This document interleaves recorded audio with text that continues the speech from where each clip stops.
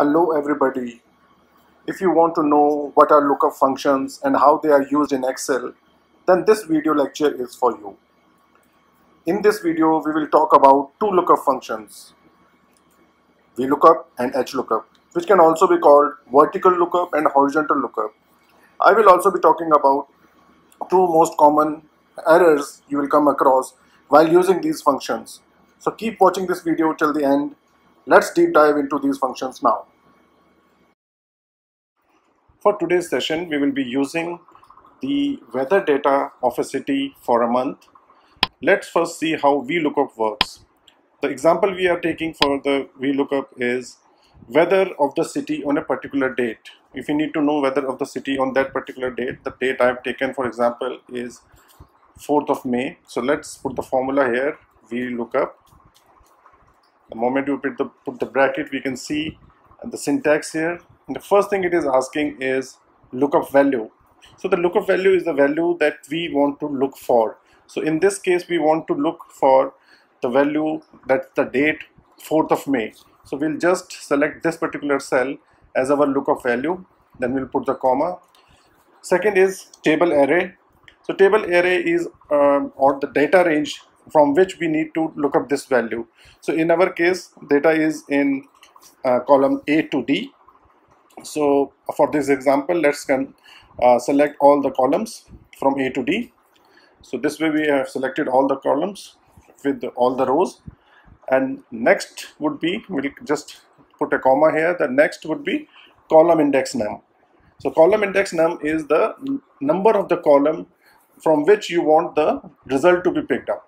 So in our case, as we need to know the weather, so weather is the third column. How is third? Because in the range that we have defined, if we see date would be the first column, then temperature is second, and weather would be the third column. So we need to know the weather, so that will mean that we will put number 3 here. So that means that we want the value from the third column. Then we put comma again. So the next variable is true for approximate match and false for exact match. So in our case, we want the exact match for this date. So we'll just enter false here. And then close the bracket, we'll press enter. So you see now this value sunny is appearing. So if you can go back to the data and you can check in the row number 5 for 4th of May, the weather is sunny. So now you can see that by VLOOKUP, we have picked up the value of weather on the basis of a date. Now consider another example for VLOOKUP. Here we would be seeing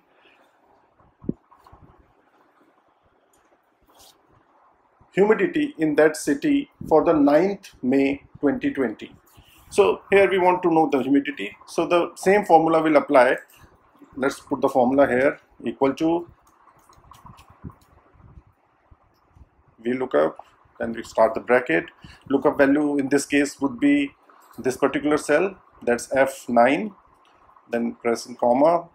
Now the table array, again we will select the same data range, same table array from here, and then we'll put the comma.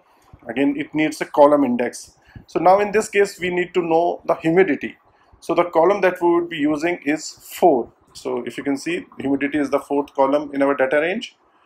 So we'll put 4, and then the last variable would be false, as we need the exact match here. So press enter. Now in this case, if you see in the 10th row, we have a date 9th of May, but humidity is shown here as 40%, whereas the output that we are getting is 0.4. This is because this particular cell is not formatted in percentage format. So how can we do that? If you go at the top, you can easily see a button for percentage in the number group. So you can click on that, and this value gets converted into a percentage. So that we can see the humidity as 40%. Now we can move to the next function, that is HLOOKUP. HLOOKUP is more or less the same as VLOOKUP. The only difference is that in VLOOKUP we were on the basis of a value, we were trying to find the value in another column, but for HLOOKUP we would be finding a value in another row. So how are we going to do that? So if you see in the example that we have taken is that we need to know the weather for the 9th day of the month. Let's say this is our criteria. So how do we come to know that? So in this cell you can put the formula as HLOOKUP. Sorry, we missed K here. Okay, HLOOKUP. Then the first thing is that we are looking for the lookup value. So what is the lookup value here? We need to know the weather.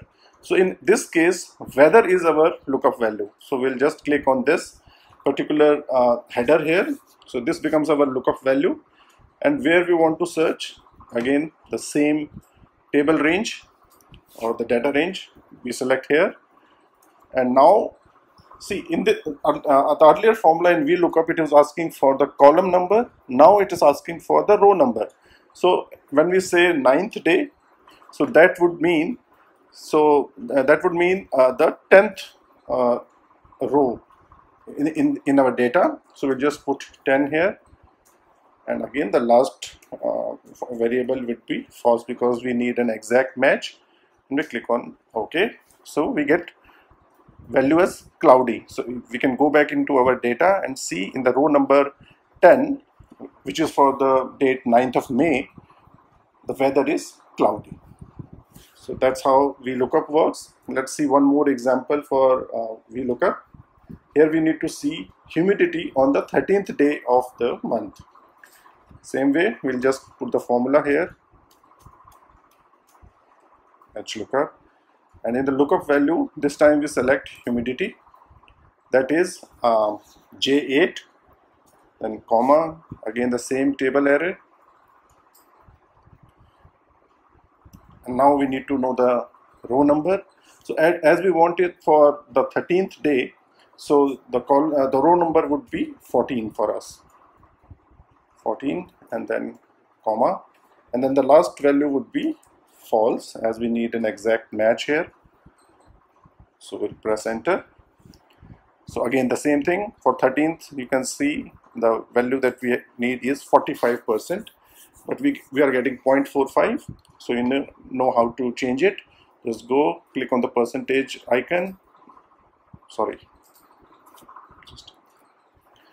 we'll select this first and then click on the percentage icon, and it will get converted into 45%. In both these formulas, VLOOKUP and HLOOKUP, you must have seen that the last variable is for the range lookup, and the values are false and true. In most of the cases, false value would be used as we have used in our examples for the exact match. But if there is an approximate match, you can use true value also here, because as that is not very frequently used, so I'm not covering up in this video. But if you need me to talk about that also, you can drop a comment, and then I'll let you know how the true works here, or if required I can come up with a video, or I'll include this in one of my next videos. If you want to learn more of functions and formulas, then you can click on the I button and watch the playlist on Excel functions and formulas. Now we move to the two most common errors you will face while using these functions. The first one is #NA. It usually comes when the lookup value is not in the first column of the lookup range. Let's understand it by an example. So in this case, the formula that we are looking for is that we need to know the weather when the temperature is 39 degree. So how are we going to do that? Let's say in this case we use the formula VLOOKUP, and now the lookup value is 39 that we have selected, and in the table array I've given the same table array that we were giving in the earlier examples, and then we'll give the column index, that the column is third in our range. So this is 3, and then the last one is for false for the exact match, and the value of that variable is false, which is used for an exact match. Okay, just to clarify that. Now press enter. So see, now you got an error here, that is hash NA error. You can see on your screens. So why are we getting this error? So if we click on that, we'll go back to the formula that we have entered here. So now we are looking for value F16, that is 39, which means the temperature, and temperature in our data set is in the column B, but the data range that we use in our formula is A to D, which means that the value we are looking up is not the first column in our data range, and that is the reason you are getting this NA here. And it usually happens that if the data range is not correctly defined. So in this case, how can we correct this? We just change this range from A to D to B to D. Okay, but once we change this, if you see, the column number from which we need to pick our result set will also change. So now in this case, the weather would be in the second column of the range that we have defined, not the third one. So we need to change this also to 2, and then we'll be enter, we get the correct weather value in our result set. So this is the first error which we usually get. Then the second one is hash value error, which usually comes when you use the incorrect data in the functions. Let's say the column number is in negative. Let's see how this is an example. Equal to, then VLOOKUP, start the bracket, and this time we want this date to be looked up in our table array. Again, the table array is defined as the A to D, and in the column index, let's say if we give a column value as -2, maybe by mistake, and then false in the last variable, press enter. See, now you're getting the error as hash value, because the value that we defined for column is not the correct value.